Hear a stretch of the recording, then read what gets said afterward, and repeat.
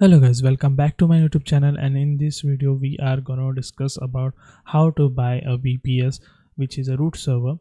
You can install many things in it, like your email system, or you can host your websites and many more things like pterodactyl also. So this is mainly a showcase video about what are the possibilities you can do in this VPS when you buy it, and especially when you buy a root VPS. They have two types of VPSs, which is a root VPS and it's just a normal VPS. Root VPS is more better because it has more better performance power, and they have recently done upgrades to it, so it's more better than earlier. So that, keeping in that in mind, we will go forward and we'll buy a root VPS in this video, and I will show you what are the things you have to do when you get a new VPS for yourself. So this is the page where I'm gonna show you from step by step how you go about and how you get your things done. So VPS is this one.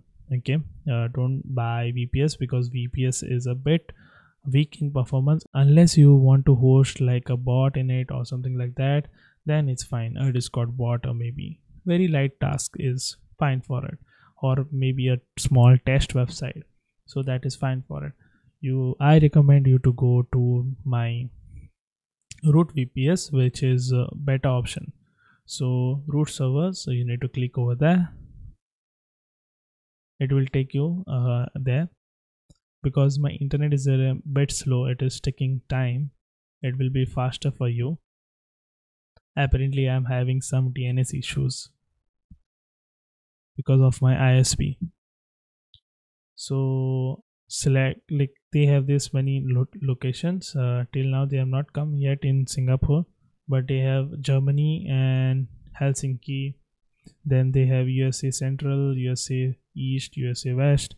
You can see, like, you can check the ping, which ping is better for you. For me it's Germany. Okay, you can go on Germany and click on Germany. Okay, it got added over here, and you need to scroll down. You can select how many cores you want according to your needs. Okay, this is a pure process how to buy this server. If you need more CPU power, you can buy more CPU over here, and if you want more RAM, you can extend the RAM, but it is for the video purposes. That's why I'm making 8 GB VPS. You can select whatever operating system you want. Okay, it is depending on your need. So I will be going for the latest one, which is 24.04 English. Okay, you can select the German language also. I'm gonna using one IP only. I'm not gonna use two IPs because I need only one for this video. And if you want more bandwidth, you can go for more bandwidth. 5000 megabits is more than enough. So you need to do, which is like contract based or prepaid. Some of the people get confused about this. So prepaid is basically you pay once starting of the month, but contract is like if it automatically renews and automatically cuts money from your payment method. So that's why I'm taking it for 1 month. Okay, and the good part is you can get free ZAP coins from their social media, and you can pay also from ZAP coins. So first initial you need to add $5 into the account, so that your account gets activated and you are able to use these ZAP coins. Okay, and then you can go simply to any of their social media like Discord. So you get this kind of post, and you need to do search, and riddles are there. You can find out from the riddle. They have this post on their social media. You can go on their social media and check it out. They have the social media linked over here too. Okay, you can check their social medias also. So you will get ZAP free coins over there. So every Monday they give a drop, so you need to keep an eye and you need to cash it in through here. So I'll just go here, show you. Mine is red because it has some issues with it. So you need to go down here and then do cash in voucher, so you will get the coins in there. So that's it, and now we are back to our video. So we have done everything here, and we have set up everything whatever specs we wanted. So now we come back here, and you can use my discount coupon, which will help this channel also to grow, so that I can get more videos like by getting this costly machines and making videos for you guys. So you can redeem it like this, and it was cashed, and you will get a 20% off on your order. And then you can go buy. Okay, you need to press buy, and then your order will be ready in some time. So I'll just do that for you guys. Or you need to accept the agreements over here. You can read this. I have read that, so I know.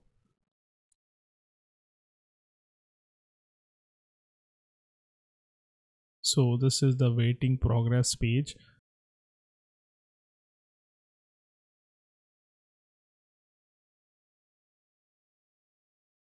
And we are back to the main YouTube browser. Okay, so we will navigate. I made this new account or the child account in my main account, so that I can show you how it looks when you get a VPS from the start.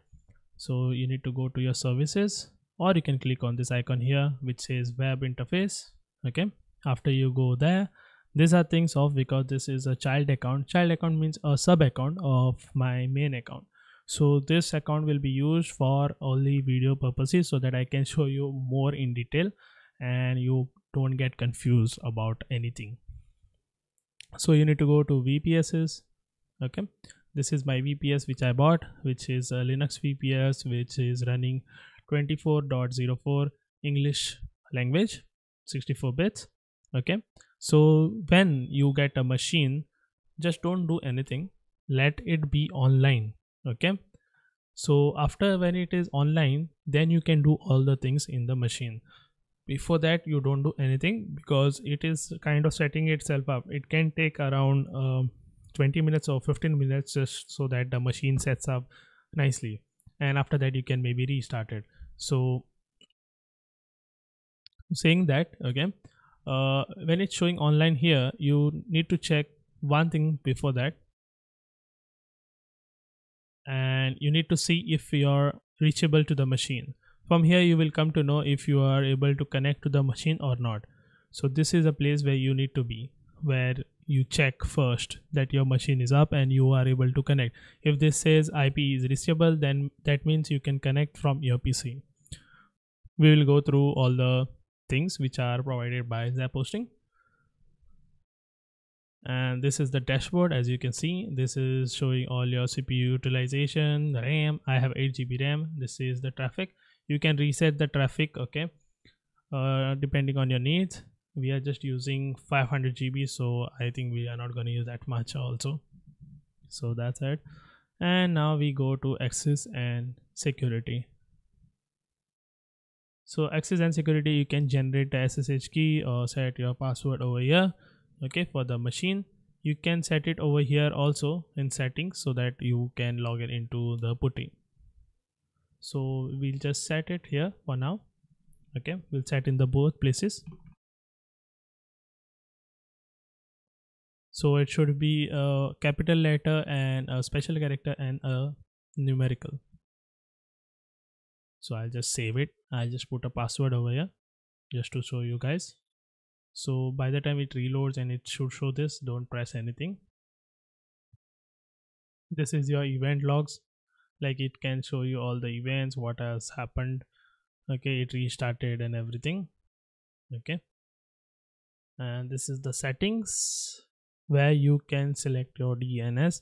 If that IP thing doesn't work, you can set your DNS to 88.44. okay, 8.8.4.4.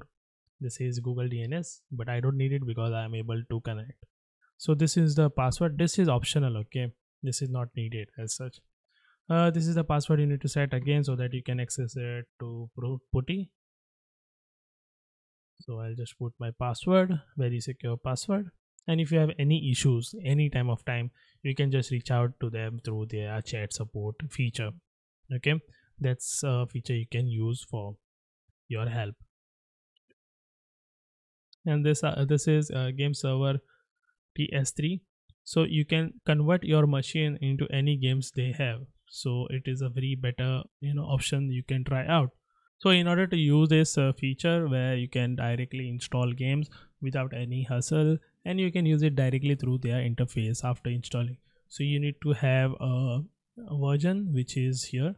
Okay, any of these versions, like it can be 20.04 or 22.04 also.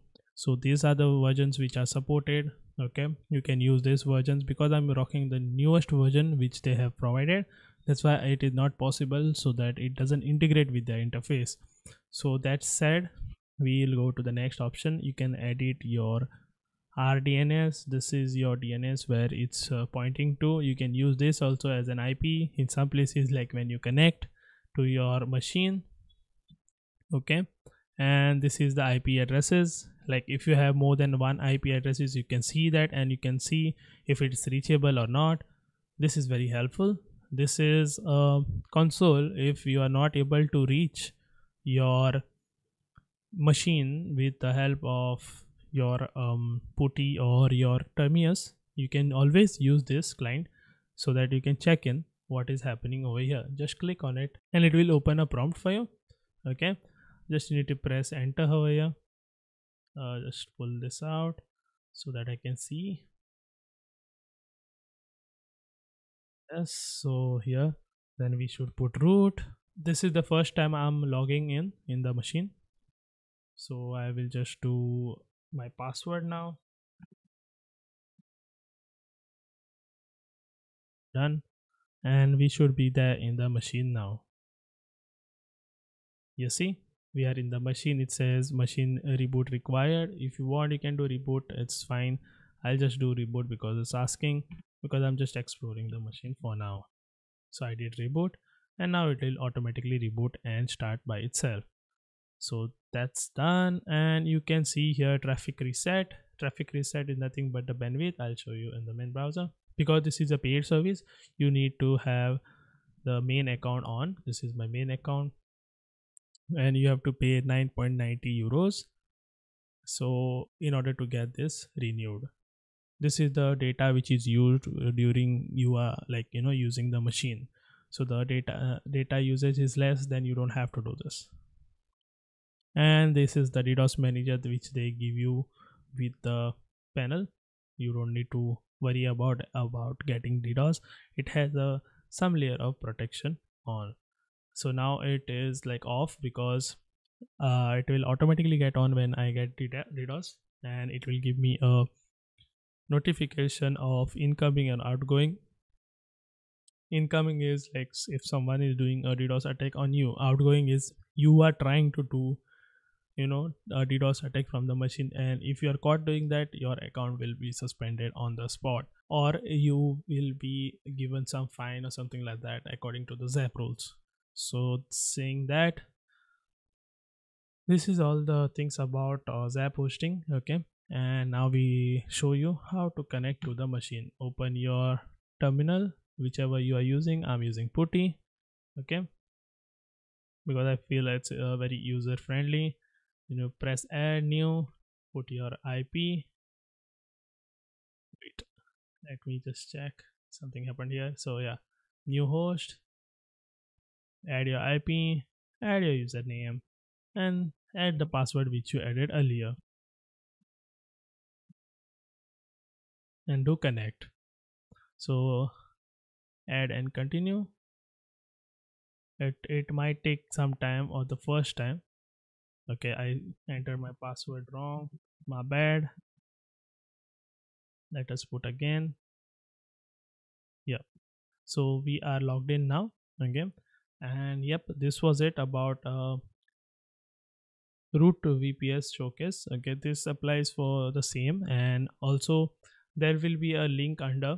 Okay, you can help me out or help the channel to grow and get this kind of videos, and show some support by clicking on the link in the description down below. And that's it. This was the tour about how to use ZAP VPS, and you can do many things with the VPS, like install whatever you want, like a mail server, or a host a bot, or host a website on it, or anything you want to host on this website. I used to use this for a monitoring software, like monitor all the other server and give me a notification whenever the server was going down. So this was it guys for this video, and I will see you in the next video. I hope I get more videos, and there are some series planned to get forward. And also I will be making a video about the dedicated server, so stay tuned about the dedicated server from ZAP Hosting. I will show you from the beginning and till the end how to set up and how to do all the things. So stay tuned about that, and I will see you in the next video. Till then, tata, bye bye, and stay safe.